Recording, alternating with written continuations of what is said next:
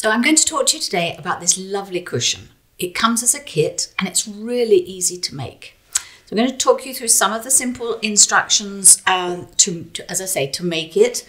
But first of all, let me show you what comes in the kit. So you're going to get the fabrics to form the front of the kit, which come as strips. So you've got sky, land, and green grass. You're going to get the patterns, your applique patterns for the butterflies. You're going to get fabric for the butterflies. You're going to get, obviously, instructions. You're going to get a bit of calico for the inside of the front of the cushion. And this is heat and bond. So this is your bonding medium for the fused applique. That is the technique used here. And there's enough fabric for the back of the cushion. So what's the process? Well, step one is to sew, as I have here, all the fabrics into their requisite order. You can change them around a bit, but it is meant to have sky, land, and green grass. You're then going to think about the quilting. You've got two lots of quilting done by Nicola on this. We've got straight stitching to hold it onto the background wadding, which is here. She's also done some free motion here. But that means you've got to avoid the applique bits. So I just thought I'd say to you, here's another thought for those of you who don't do free motion. And I know there are a lot of sewers of you out there. Free motion's a bit scary. So I give you a few options. Make your strips, as I've said, and lay them on the wadding.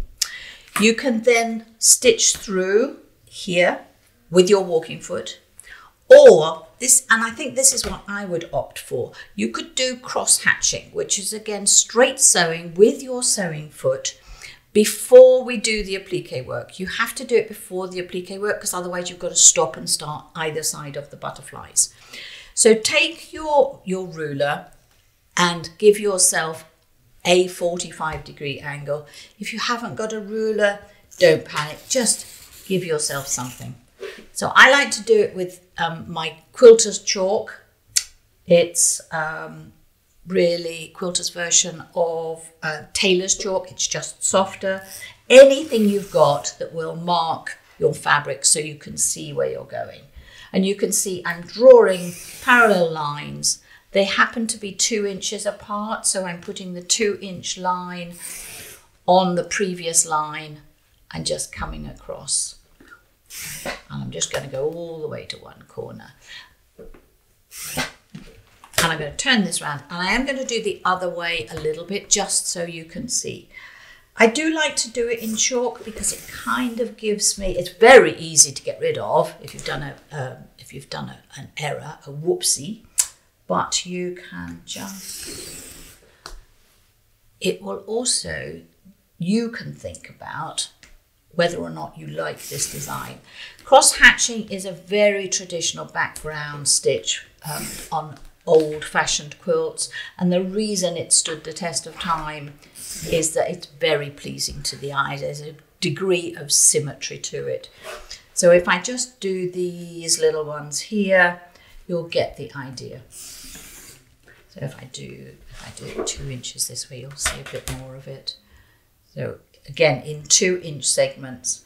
So if I was then deciding to do the stitching, you just put your walking foot on the sewing machine, please. Increase the stitch length to be a quilting stitch, which means that that's going to move up from a piecing stitch, which is normally 2.5. You're going to move it up to at least 3. Now, some of the more modern machines actually look nicer with your background thread as a bigger stitch. So maybe 3.5. Don't be afraid to do it. So you can see this is a really pretty cross hatch that would be stitched. You could use any colour thread you like. You're going to be moving from the blue to here to here. So probably tonal grey, I think, would work for me. So having done all of that, you can then think about the applique. The applique is what we call fused applique. So you're going to be tracing onto your heat and bond, and you're going to be using these bright fabrics. So having traced out the shapes, you then fuse them with the iron onto the top of your work, which is now pre-quilted. So all of this space has got these lovely cross hatchings in them now. We haven't given you in the kit, there is no stabilizer. But if you do them through the wadding acts as your stabilizer. And on this one, Nicola has done a straight stitch, which again means she used the free motion technique. Again, that's a learned technique. So if you're not sure about that, you can revert to zigzag. And zigzag, if you squeeze it together, becomes satin stitch. These are very simple shapes. They would look absolutely delightful in satin stitch. You could use a yellow one for here, the blue ones for here. And with the wadding behind, that will act as your stabilizer, so you won't get any cockling. These the antennae you can put in either with stitching, or I'm going to be a bit of a rebel here, you could use a permanent pen. Do not use a biro though. There are special pens on the quilting market for quilts, and you could colour these in with a lovely black micron pen. So I hope you enjoy making this super easy cushion kit.